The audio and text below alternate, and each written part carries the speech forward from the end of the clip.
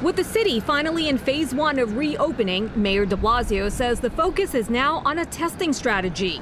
He calls it test, trace, and take care. So I'm reminding all New Yorkers, as you prepare, as these phases begin, as life starts back towards something better, get tested. The mayor is making it clear there is no excuse not to get tested. Here's what you need to know. Whether you have symptoms or not, get tested. The tests are free and you do not need insurance. The results are returned in about 48 hours. There are over 200 testing sites citywide, including mobile units that the city has already begun rolling out. The focus would be on the hardest hit communities. The testing come right to your doorstep. De Blasio is putting an emphasis on testing as we begin to go back to work or school. New York City is the last region to move into phase 1. Long Island has already moved into phase 2, with salons, stores, and outdoor dining coming back to life.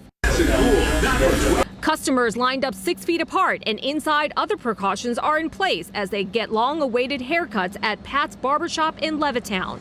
Over in Port Washington, diners enjoyed a meal al fresco while social distancing on the dock of Louie's Grill. Waitstaff had on masks and gloves. This has been a great opportunity for all of us to start feeling as if we're human beings again and start interacting with other people. Back in New York City, no exact date on when we will move into phase 2. It all depends on keeping those numbers down. The country's leading infectious disease expert, Dr. Anthony Fauci, with a warning today. That when you open, that doesn't mean that everything is okay and you can do whatever you want.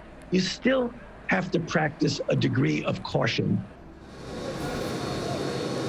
And city officials also advise if your first test is negative, you will want to get tested again if you have since been exposed to someone with a possible or confirmed case of COVID, or if you've been around a large gathering. In the past several days, both the governor and the mayor have been urging all of those protesters to get the COVID test. We're live on the east side tonight. I'm Shirley Chan, Pix 11 News.